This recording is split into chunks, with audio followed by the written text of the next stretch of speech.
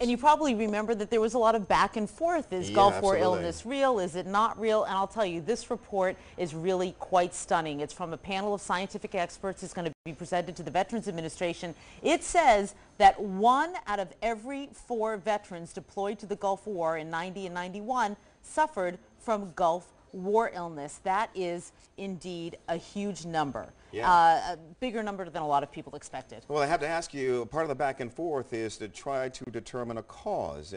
Is there anything in the study, in this reporting, to indicate what caused Gulf War illness, sickness, the syndrome? Yes, indeed there is. And let's first talk about what Gulf War illness is. Great.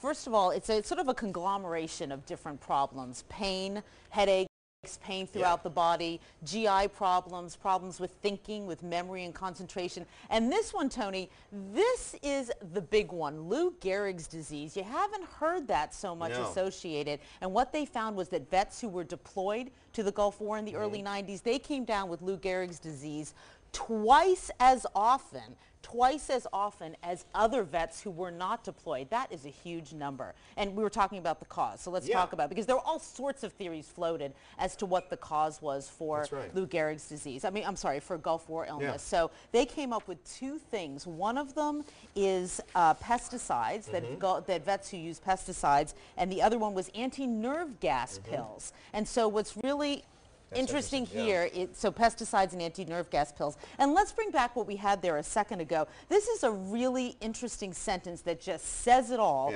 about this report. It says, scientific evidence leaves no question that Gulf War illness is a real condition with real consequences and real causes and serious consequences. That really says it all. I mean, that you would think might end the debate. I wonder what can be done now for the veterans. Well, part of the problem that this report points out is that there hasn't been a lot of research done on Gulf War illness. And so what this report says is, look, we've been spending less and less money on research since 2001. They call for a renewed effort at research so that they can figure out, just what you said, how do you treat these problems?